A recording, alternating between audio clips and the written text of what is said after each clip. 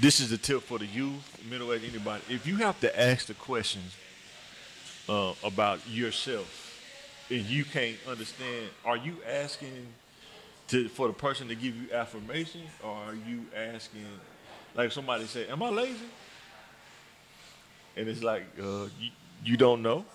It's like, how do I answer that? I mean, do you want me to be honest? And then, 'cause you be or say, do you want, like, from my opinion, you seem lazy, you know what I mean? So we can get to the bottom of it, you know what I mean? Maybe you're going to some problems with your mental health, you're depressed, and you know what I mean, whatever that may be.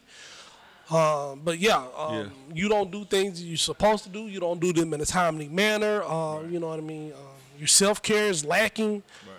It's appearing, you're giving off lazy vibes. Right.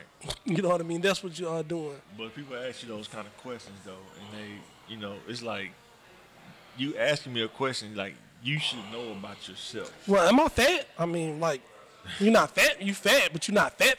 You know what I mean? Like, well, yeah. So how you want me to say that? I mean, you're like slim fit fat. You know what I mean? You're not fat, but you like slim fit fat. You know what I mean? You borderline one cheeseburger away. You know what I mean? So like, be prepared for the answers. Sometimes you ask,